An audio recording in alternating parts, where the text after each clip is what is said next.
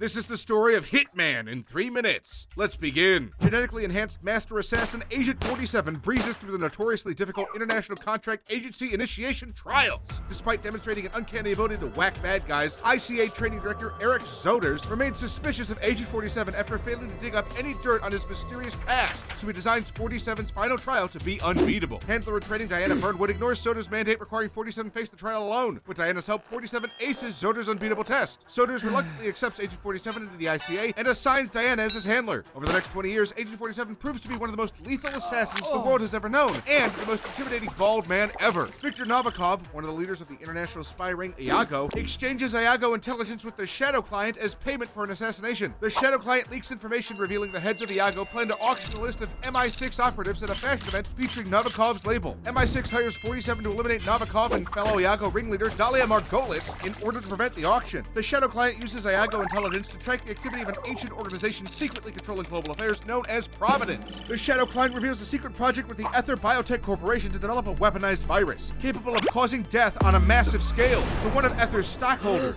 The same stockholder hires 47 to kill the Ether Biotech scientists heading the deadly project and destroy the virus prototype hidden in the lab below one of the scientists' mansions. The Shadow Client tips off the impending government overthrow in Morocco to a construction contractor who hires 47 to kill the leaders of the coup d'etat. 47 methodically disposes of the general and fugitive bank executive behind this squashed revolution.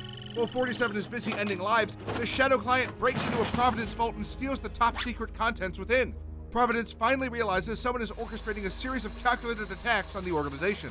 The Shadow Client then targets recluse media tycoon Thomas Cross by exposing the cover-up that exonerated his son, a popular indie rocker, after the suspicious murder of his girlfriend. Yikes! You think he did it? The family of Cross's slain lover hires 47 to kill the rocker and the sleazy lawyer who masterminded the cover-up. Agent 47 takes care of business as usual. At his son's funeral, Cross is kidnapped by the Shadow Client's militia. The elder Cross is executed, and the Shadow Client drains billions from his numerous offshore bank accounts.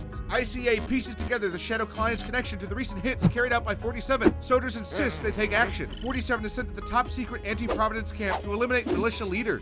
47 and Diana uncover research revealing Providence is more than a myth and has significant influence on global events. Oh, and they know 47's true identity. Zoders is revealed to be a covert agent for Providence. With 47 distracted by Zoders, the Shadow Client manages to disappear. The ICA learns Zoders intends to deliver a list of ICA operatives to Providence while being treated at a secret medical facility. Agent 47 assassinates Zoders before he can hand over the operatives' information. At the same time, Providence connects the Shadow Client to the attacks. An anonymous member of Providence presents Diana with a proposal for the ICA to take out the Shadow Client. She refuses, but when the mysterious Providence agent offers to disclose the information on 47's past, Diana is intrigued. And that's the story of Hitman in 3 minutes. If you like this video, don't hesitate to assassinate that like button and subscribe. Let us know in the comments if you want to see Hitman 2 in 3 minutes this fall. Bye-bye.